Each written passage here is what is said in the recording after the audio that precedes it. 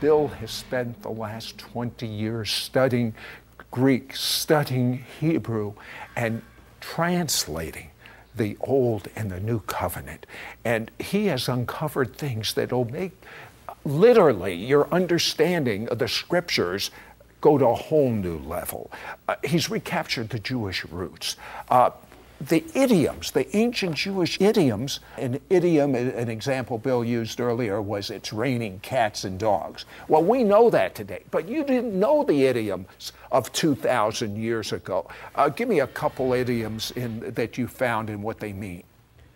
Okay, one is with the evil eye, and that's in Matthew 5:29. If your right eye causes you to sin, you must tear it out at once and cast it from you. And believe it or not, people have read that and tried to please God, and unfortunately, they took their eye out, and that's not what God is saying. What is God saying? What's that idiom mean? He's saying, stop doing it.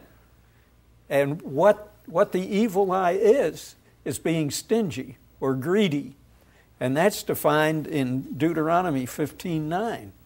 What about where it talks about cut off your right hand in the New Testament? Stop doing that.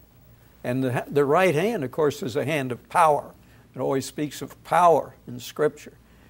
So you have to be humble. You have to stop doing whatever it was that you were doing. So if your right hand causes you to sin, cut it off and cast it from you. But it doesn't mean literally cut it off. No. It means to stop. Just, right. Now, on your understanding of the Messianic prophecy, for instance, in a approved Jewish Bible, Isaiah 7:14 says, we're going to have a sign. A young woman will conceive and have a child, and this child's name will be Emmanuel. But in most Christian Bibles, it says a virgin will. Who's right? Well, technically, the Jewish Bible is, because the word in Hebrew, Amma, means a marriageable young woman. She is single. And what it is, the whole verse is, therefore, the Lord himself will give you a sign. Behold, the young woman will conceive and bear a son, and she will call his name Emmanuel. Well, the young woman, unmarried, had to be a virgin. There was a translation called the Septuagint. It was called that because 70 traditional rabbis did this translation. How many years before Jesus came was this? 250 years before Jesus was born. All right, 250 years before Jesus was born, these traditional rabbis, the best in the land, translated the Greek version of the Jewish scriptures. And they chose the one Greek word that means exclusively virgin. You can't get much stronger than that. You can't beat that, no.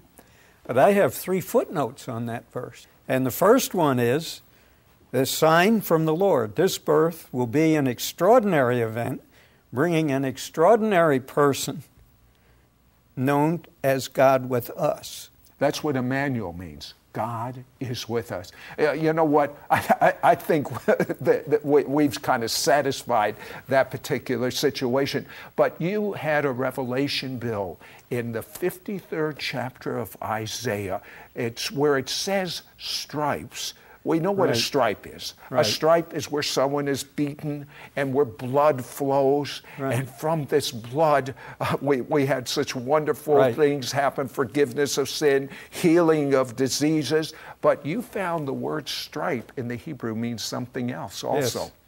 Chavurato in modern Hebrew means fellowship with him. And that's, of course, the only way. That's God with us. It's through fellowship with him. The best way to get a healing is through having intimacy and relationship and fellowship with God.